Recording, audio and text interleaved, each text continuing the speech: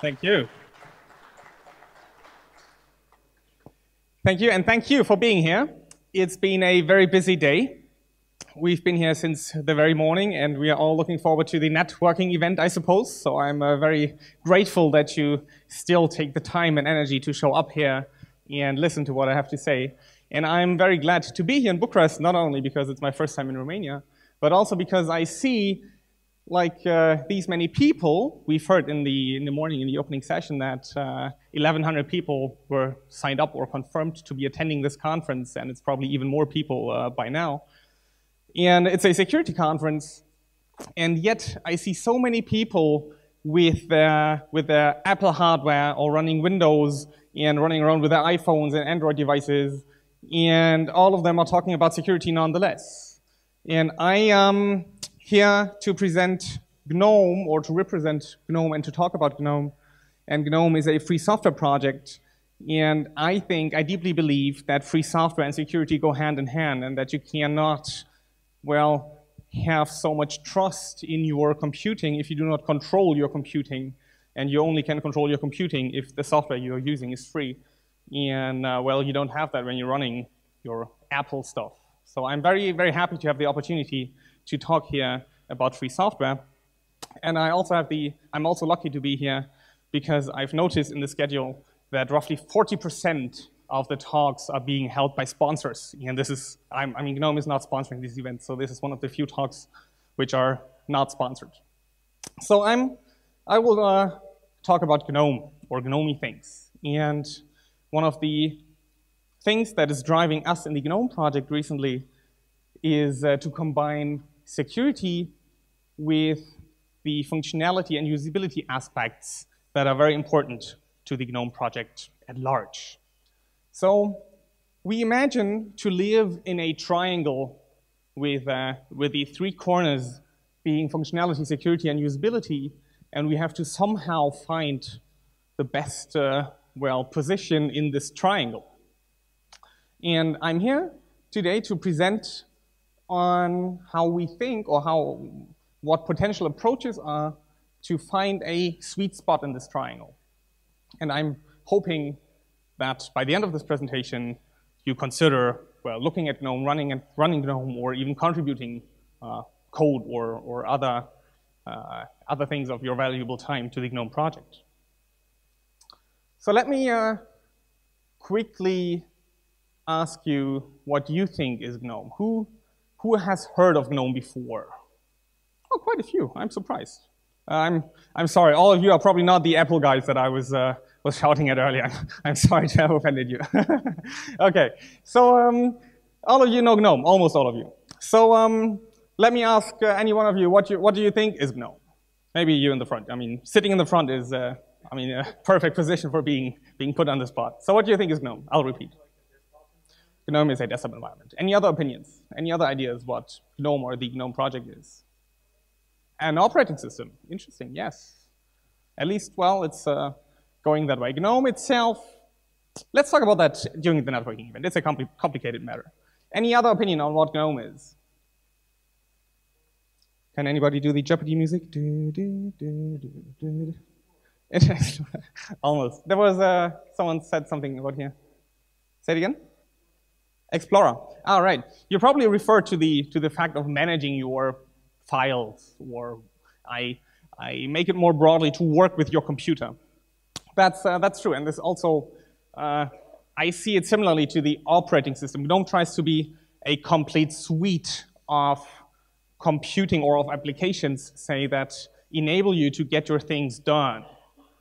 So GNOME is what you have said is perfectly true. It's very well done. It's a desktop environment first and foremost. That is, when you start your computer, the things you can click on and the things you see, all of this is GNOME. GNOME is a set of applications that hopefully allow you to do your day-to-day computing. That includes file management. That includes browsing the web. Yes, GNOME has its own web browser. That includes other productivity applications that you will probably use, or that you probably need to use when you use your computer.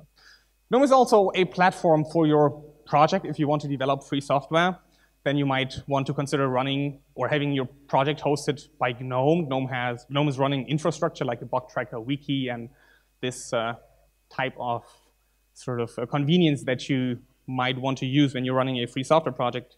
GNOME is also a set of libraries. If you're developing a product, you may want to use the GNOME libraries for your program, because the GNOME libraries have been around for a couple of decades by now, and they have been tested in the wild in millions of installations, and there's many products actually shipping GNOME libraries, and you might as well consider using those libraries.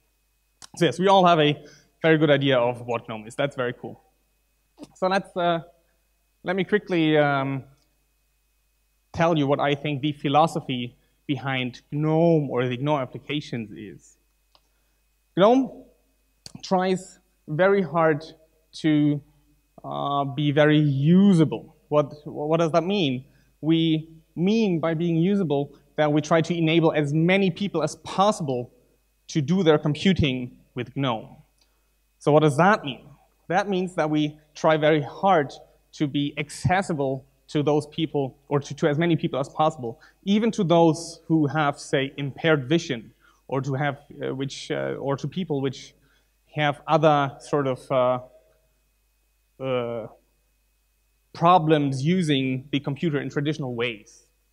So we try very hard to go the extra mile to be accessible to those people, or to as many people as possible, to enable them to do their computing with free software, with our free software. We not only try to be usable in the sense that many people can use our software, we also try to make it as pleasant as possible. Now, this is probably not a surprise. Everybody would say that they try to do that, right? I mean, you wouldn't find a software project which says, well, we're trying to be very, very obnoxious to use, and we try to make people hate us. So what that really means is that we believe that that the users are not sitting in front of their computers because they like to sit in front of their computers. People sit in front of their computers because they need to get tasks done. They need to do actual work with their computers. And sitting in front of this machine is not something they're actively looking forward to. It's something, well, they just have to do in order to get their work done. So we're trying to design the whole experience around that idea of not getting into the way of obstructing the user's workflow. We're trying to make workflows as nice and as discoverable as possible so that you can actually get your work done. And this theme should follow us when we discuss ideas about or related to security, which I will present over the course of this presentation. Oh, and I actually have to hurry up a little. I've realized that I've only got like half an hour, and usually I'm talking for about an hour, so I have to speak quickly as twice as fast as I should do, or as I normally do. So what this actually means, or in terms of more concrete results of the GNOME project, is that we are trying to localize everything as much as possible. That means that we are translating our software in many, many languages. I've forgotten the exact number, but you can look it up on this website, l10n.gnome.org, and you see the number of languages that the GNOME software has been translated into. And Romanian is also in this list, and it's not as good as it could be, but it's still fairly good translation rate. So if you happen to have some spare time, or if you want to contribute back to GNOME, you can consider joining the translation teams and translating GNOME software. Another big thing GNOME stands for is freedom. Does anybody know what GNOME actually stands for? GNOME is an abbreviation, right? Does anybody know what the actual letters stand for? Anybody? Anybody pulling up Wikipedia? Okay, let me tell you. GNOME stands for GNU Network Object Model Environment, with the G, the GNU, being GNU is not Unix, the free software movement. So it's the first letter, so our top priority is freedom, is the freedom is the free computing, putting the freedom into our users' hands. So we are delivering free software. Most of this stuff is GPL, GPL2. The libraries are LGPL. So that ensures that the freedom remains with you. But that freedom, or freedom in general, also means that we care about you doing your computing freely, free of fear.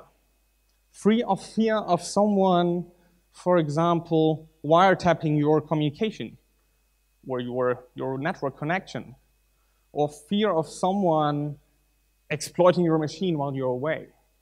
We are trying to free you from those fears because, well, if you have to be afraid of doing your computing, then you're not free. So we are trying to protect you. We're trying to increase the security, and we're trying to, well, still maintain a level of usability. The most secure system is probably one which has the battery like ripped off, right? Which where no electricity is flowing through the motherboard and all, because then you can't exploit it because it's not running at all. This, of course, would not help anybody because we still need to do computing. So we need to find a level of an acceptable level of security which does not compromise on the usability aspect. So we are trying to release or to make you as free as possible, and we've actually run a campaign a couple of months ago to well, to collect some money from donors for increasing, say, the security and privacy of the GNOME desktop or the GNOME software. And I think the GNOME project is in a very good position to do that, because when it comes to security, I think removing extraneous information is key. And I think GNOME's philosophy fits very well into that mindset. And Barry Schwartz is a psychologist, an American psychologist in his 70s by now. And the basic function of consciousness, the main task of consciousness, is filtering out all that information that you don't need to perform your task. And I think GNOME can do that very well, because GNOME tries to get out of your way when you're doing your computing. GNOME tries to enable you to focus on your actual task at hand, and we can apply the same concept to when it comes to security. Now you might say, well, you're talking about freedom. Freedom equals choice. And I say no. Freedom is not about choice. The freedom for you to run the code freely does not affect your choice.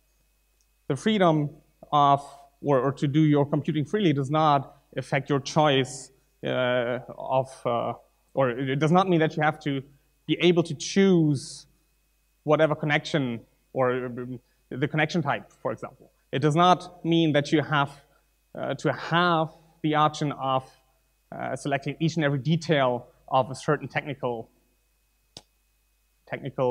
detail. So removing extraneous information is also, to an extent, about removing choice. And in fact, if we're talking about security systems, then we better try to make it as automated as possible. We should aim for removing the user from the equation as much as possible. Only when it's really, really necessary, involve the user. And especially, we must not run prompts. Prompts are these dialogues, right? You probably all know them. Do you want to continue, yes or no? And imagine what happens if you ask a user who's in the middle of performing a task whether the user wants to continue. Of course, the user wants to continue, because he's just started performing a task. Why would the user not want to continue? So this is a very questionable, prompts are a very questionable implementation, choice of implementation. And we must avoid prompts if at all possible. Security prompts are just wrong. If we prompt the user for a security decision, that's, well, we better roll a dice. We have better chances of making a better decision when we roll a dice rather than asking the user. Studies have shown that users are not able to make an informed decision when they're asked by the system, especially when doing a task. So we better roll a dice or throw a coin. Even worse, if the prompt is asking for a permanent decision. So if there's this tick box, you all know this, right? Do you want to remember this decision? Yes, no. This is just plain evil. We must not do that. And I hope that if you're implementing software, if you're implementing security software, that you do not prompt the user, especially not prompt them for a security decision, for a permanent security decision. So let me give you an example of what I mean. I mean dialogues like this. This connection is untrusted. Would you like to continue anyway? And I like to imagine my father sitting in front of his computer, just having opened his chat application, and then being prompted by this dialogue. My father wouldn't even know what it means that the connection is untrusted.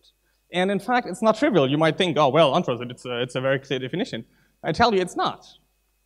You can try to read up what it means in the context of TLS in this example, or whether the connection is trusted or not. It's a complicated, even on a technical level, a complicated matter, and I don't trust my father to make this decision in an informed manner.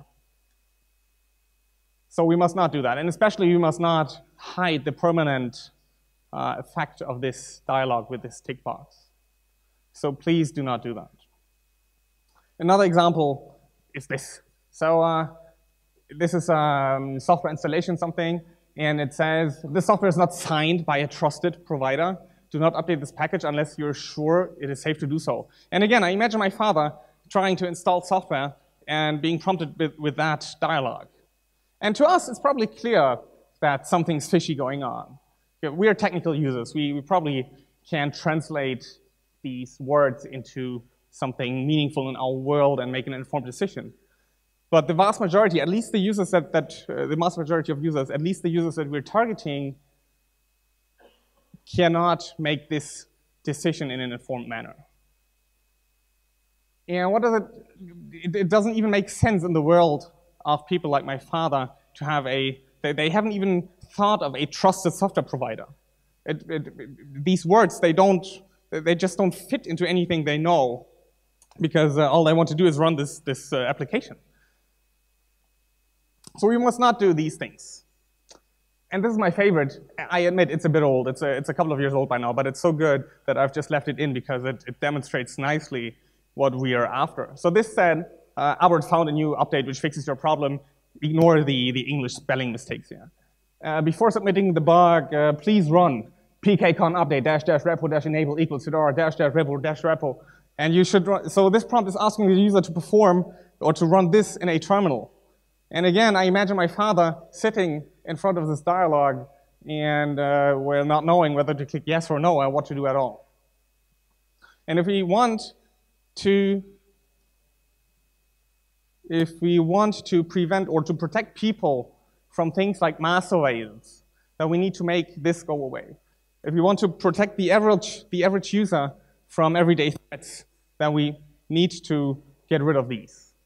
We're not necessarily talking about targeted attacks. And we're also not, we in GNOME, we're not trying to protect you from a targeted attack by, say, a state actor. But we're trying to protect as many users as possible from as many threats as possible without compromising much on the usability. And I think these things we can get rid of easily, and we should. And you should not implement such dialogues if you can avoid it.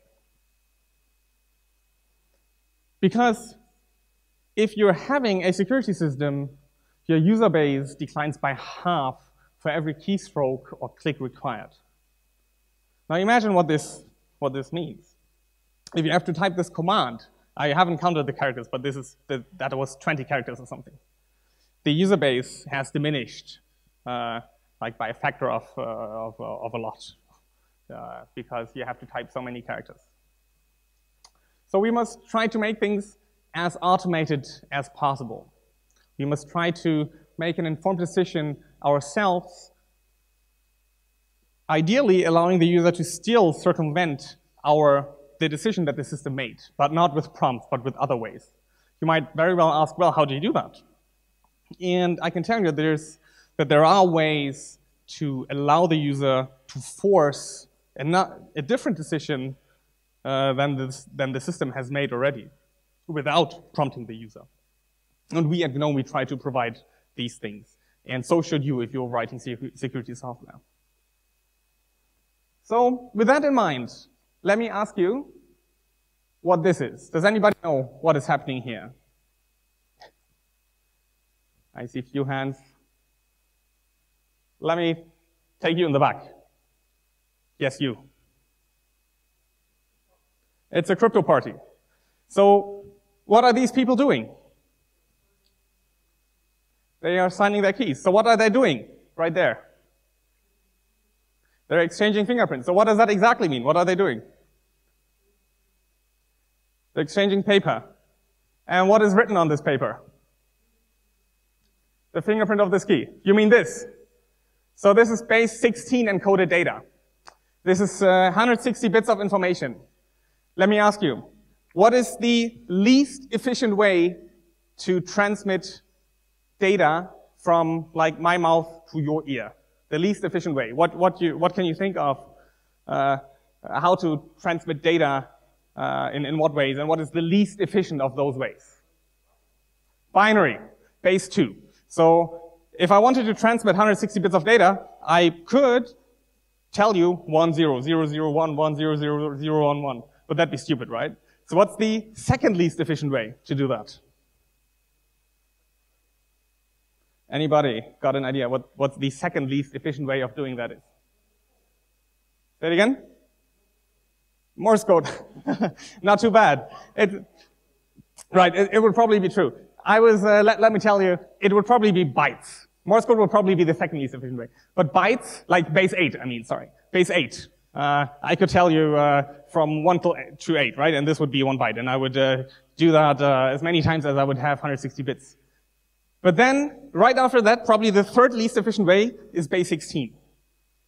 So we're asking these people, like, I scroll back. So these are 211 people or something were registered for that key signing party. And 211 people are exchanging 160 bits of information each. And they're doing that in the third least efficient way possible.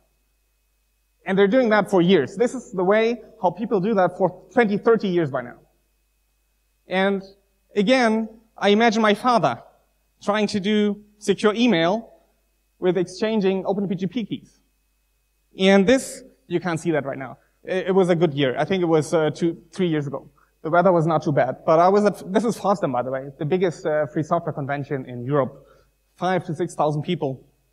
And this is in winter. This is the last January weekend. So it's usually cold. It's usually it's snowing. And it's like -2, -5 degrees. And people are outside exchanging 160 bits of information in the third least efficient way for 2 to 3 hours. Of course, you get a cold and get sick when you get back. But at least you can do secure email. Except for my father. So, and there's loads of other problems with that too, right? I mean, not being able to tell B and 8 apart is just one of them. And we could imagine so many better ways of doing that. So, once you've exchanged the fingerprint, what do you do with the exchanged fingerprint? You download the key from a key server. Oh, Jesus. Okay, you do. And then you've downloaded the key. And then what? Right, you check the fingerprint of the downloaded key. And then you do what? Right. Then you decide how much trust you put in this key. And then you do what? Right. Eventually you want to sign, to actually produce a signature on that key. And the way to do that, the state of the art, the pinnacle of key signing is CAF. CAF is a piece of software. It's a good piece of software. I really like it. And it's, you can't say anything bad about CAF, except that in order to configure it, you need to write raw Perl. This is the CAF configuration, the configuration of that software that you need to sign another person's key. And imagine my father wanting to write me a secure email. My father has to learn Perl first in order to configure a software, in order to sign my key. And it's 2016. I don't think it should be that hard, should it? We shouldn't make it that hard for people to sign other people's key.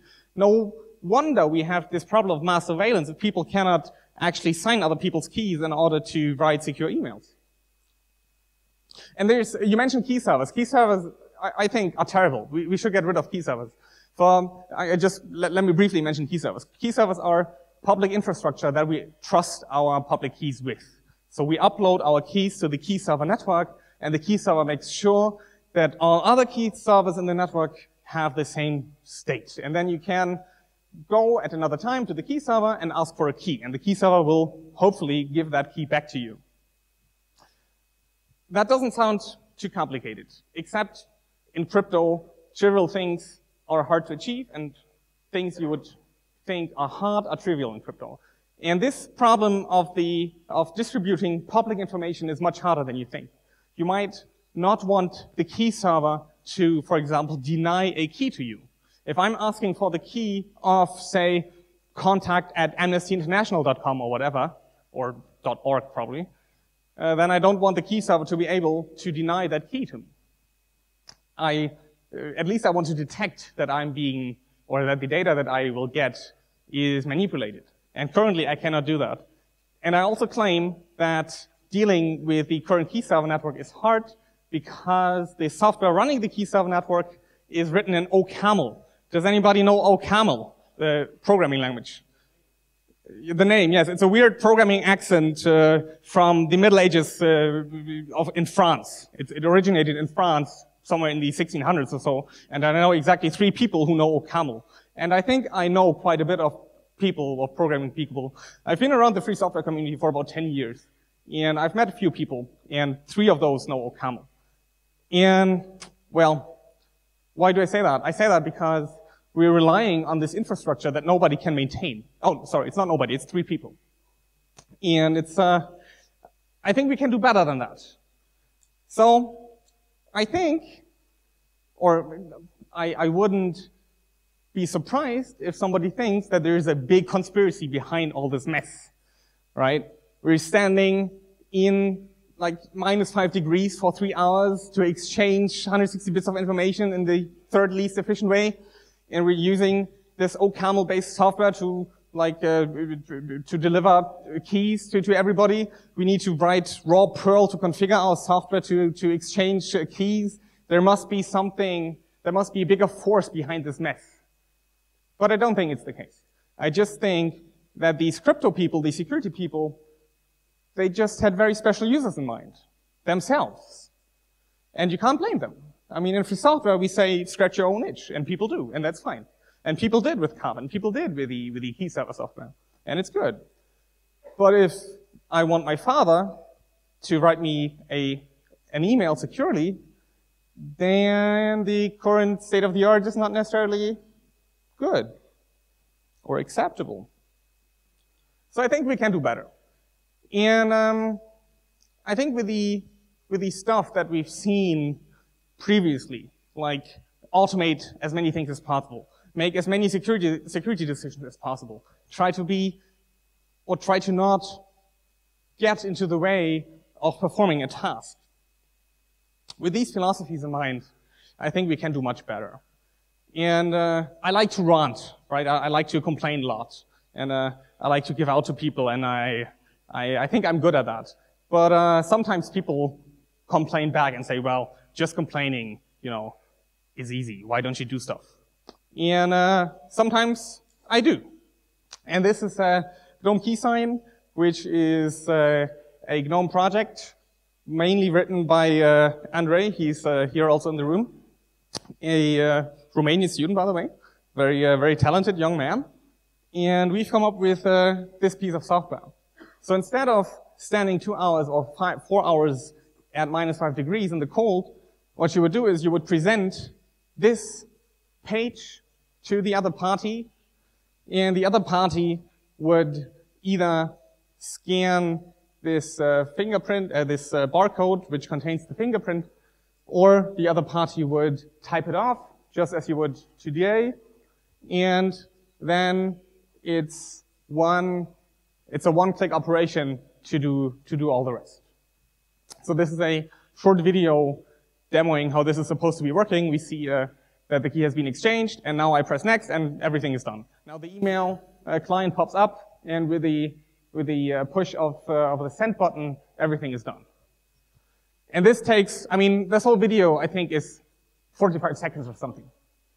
So you can sign another person's key in 45 seconds.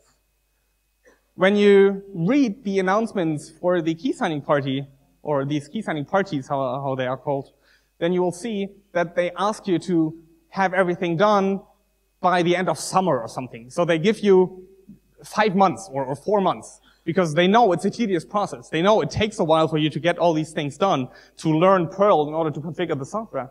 So they give you a couple of months. Now it's a matter of a couple of seconds.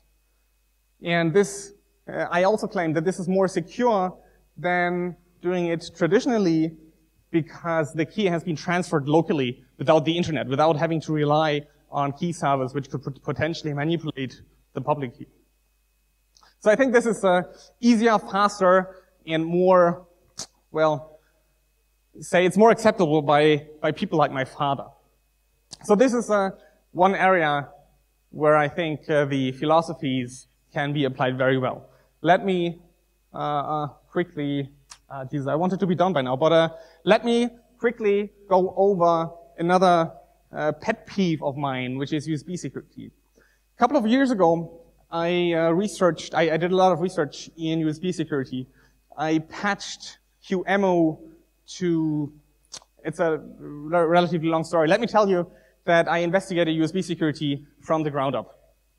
And I found, not so surprisingly, that USB is a relatively large attack surface. And then you could very well ask yourself, do you know when you use your USB? And actually, more importantly, do you know who uses your USB when you don't?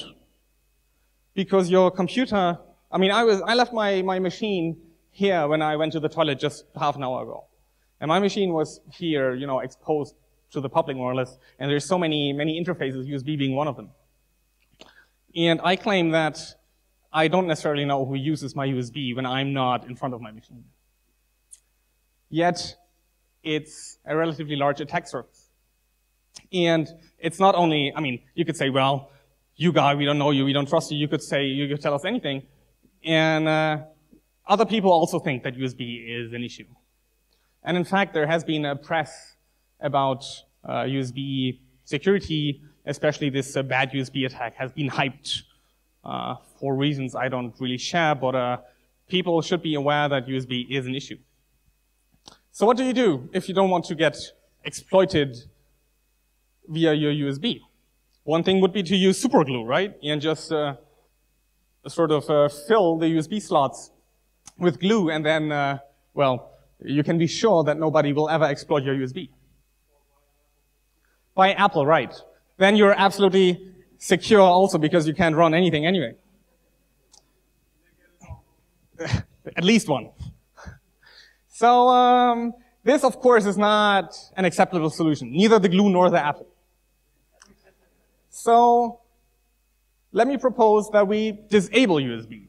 And now, like via software, sorry, I mean software, let us disable USB via software. And what we see now is a very small program, also written by a Romanian student who was participating in GNOME Summer of Code 2 years ago, I think.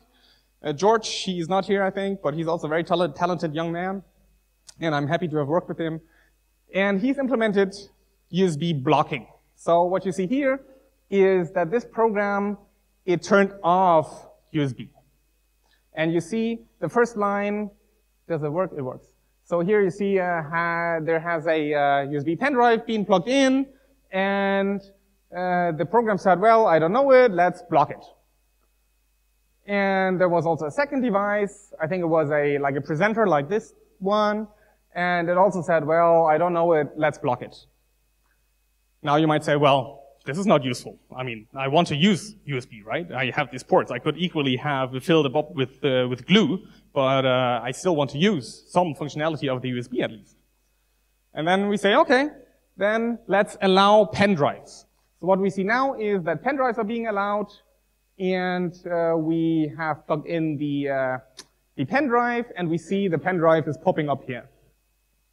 The other device, on the other hand, this sort of input device, is not allowed, so we block it. So this alone allows you to restrict the number or the types of devices that you can plug into your machine via a relatively simple mechanism. If you know that you're never gonna input or plug in a, say, camera, you could do it now.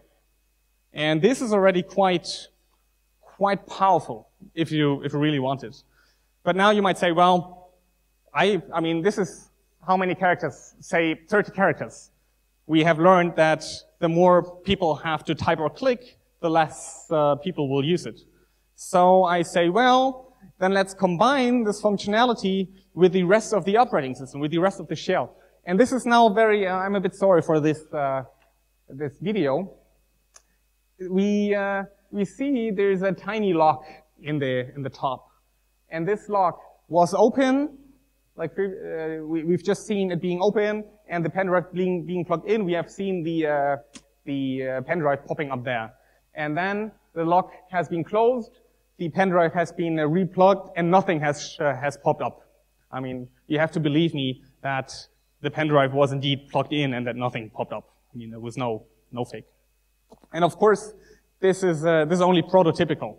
The real thing would need to be implemented into the shell properly without this block clicky thing, but rather when the, say, machine is locked. Because when the machine is locked, when I'm on the toilet, I lock my machine, and there's no way I could possibly plug a USB device in because I'm not there. So ideally, the system would disable USB when the screen is locked, or at least some parts of USB. I probably want to plug in keyboards and mice in any case, even when the screen is locked, because the keyboard might just break and I need to plug in a replacement. And there's many other corner cases like that that you need to think of when finally implementing this sort of functionality.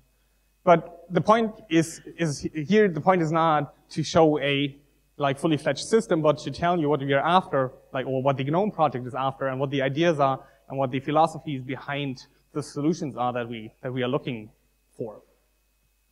So with that, I have exactly 5 minutes left for questions, and I encourage you to ask as many questions as you can and I thank you for your attention. Questions, please, or awkward silence. Please wait for the microphone. There in the back.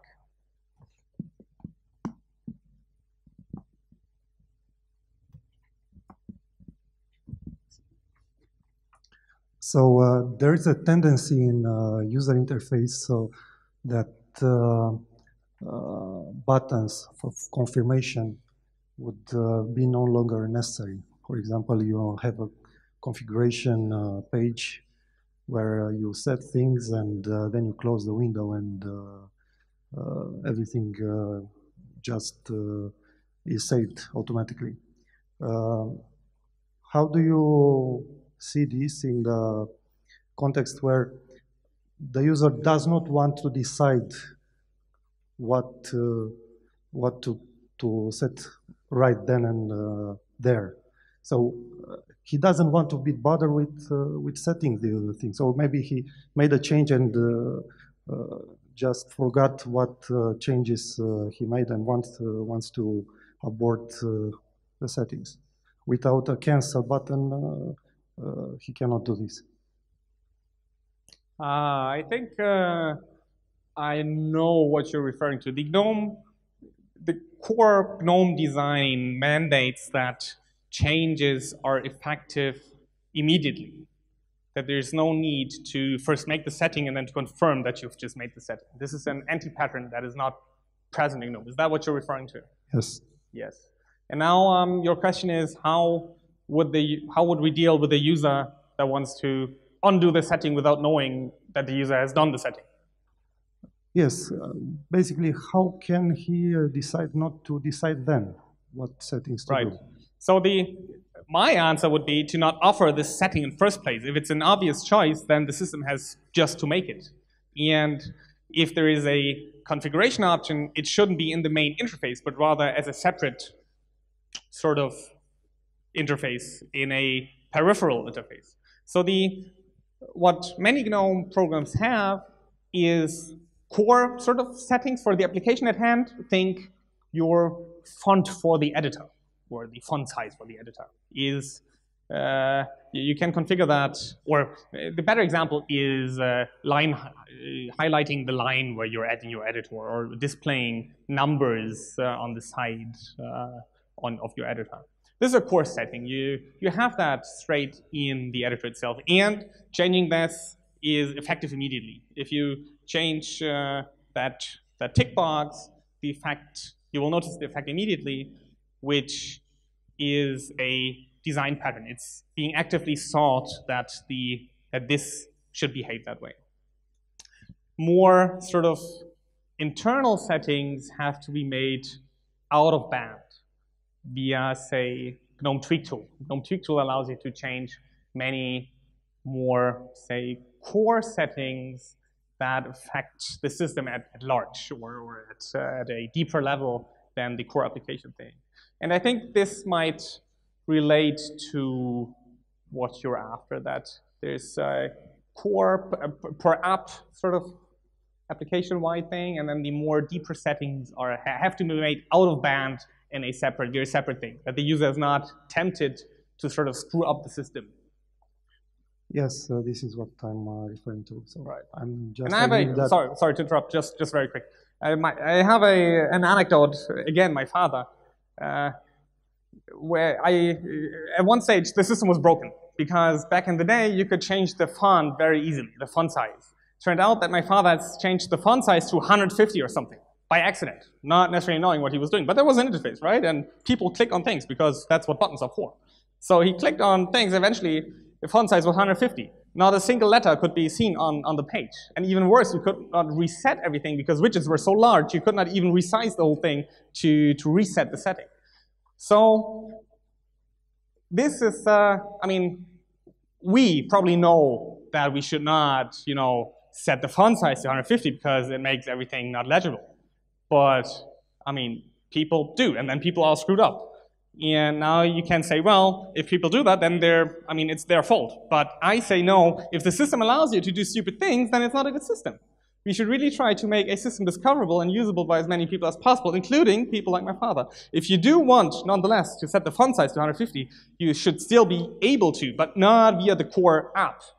You might still, edit your configuration via terminal, maybe via editor, and manually set the configuration if you really desire. So we should not hard-code things, but we should not make them discoverable and exposed to the user. Sorry to have interrupted you. I really wanted to get that sort of done. Anything else? Please, hit me. Here in front. Hi. So when you are in, for example, in a browser, and you open your editor and just turn on to the browser, and editor just slowly loads, and you lose the focus, will be fixed in Linux Word anytime soon? I'm afraid I'm not sure what you're referring to. I use editors and browsers a lot. In fact, my desktop is browser windows, like 30 or so. I have editor windows, probably 10, and terminals, maybe 15. This is pretty much all I have. Today, the LibreOffice is an exception. Usually I have 50 windows in this proportion of things, and I've never realized you work in the terminal, you open LibreOffice, you just right away switch the terminal, and LibreOffice opens slowly, and the focus is on LibreOffice, not anymore on the terminal. So you're just typing and you see. Okay, that sounds like a bug. I mean, that shouldn't be the case, right? I mean, you shouldn't get distracted from the thing that you're doing right now, even if the application has loaded that you've started 3 minutes ago. Yes, but it's not regarding one application. It's all of them do behave this way. Oh, really? It sounds like a bug. Maybe we should have a look into that. Okay. Anything else, please? I love that.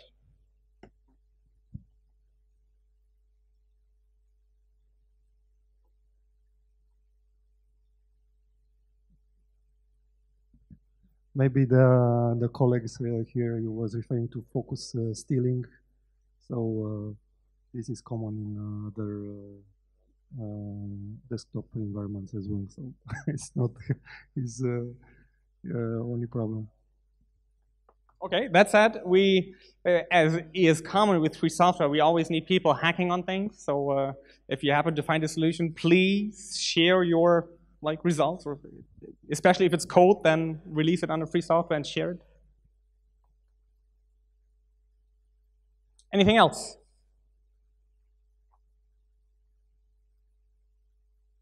This, oh, in the back, please.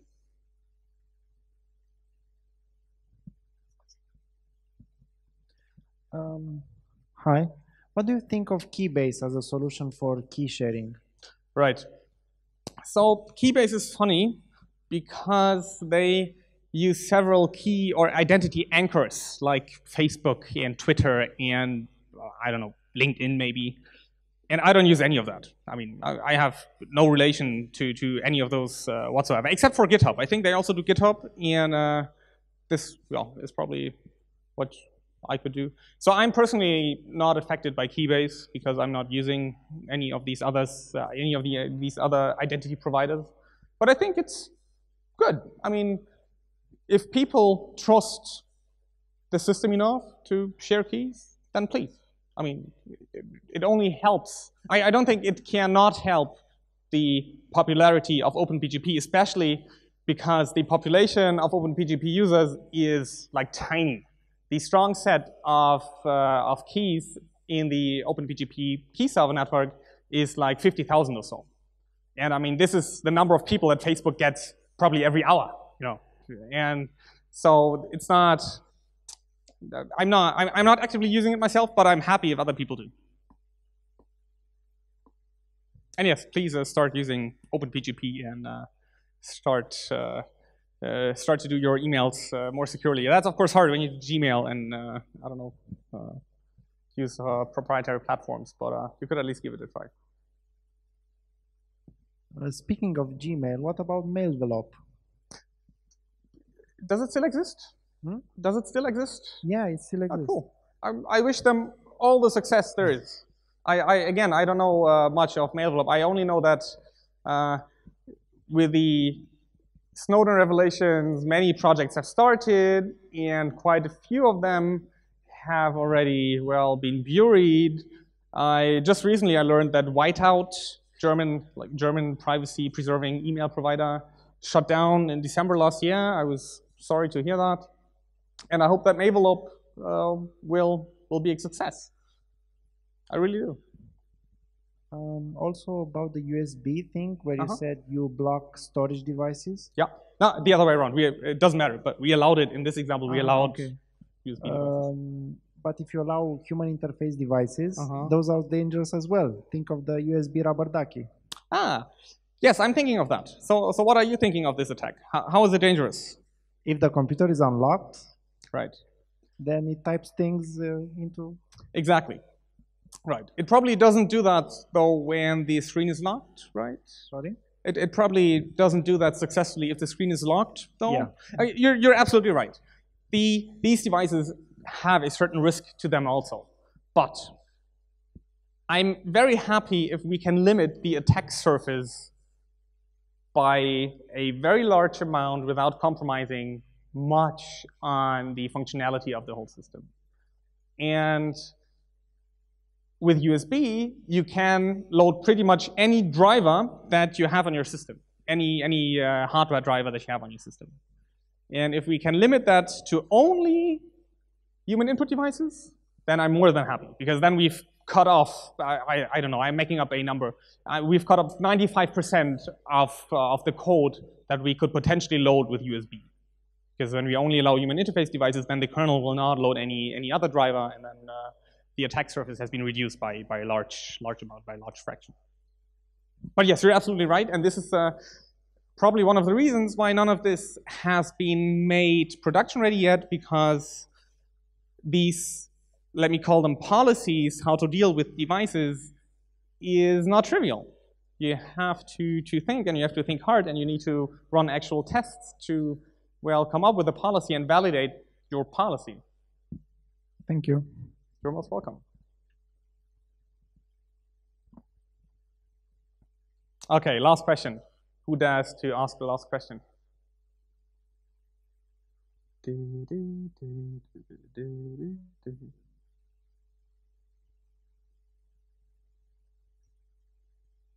Three, two, one. Gone. Thank you very much.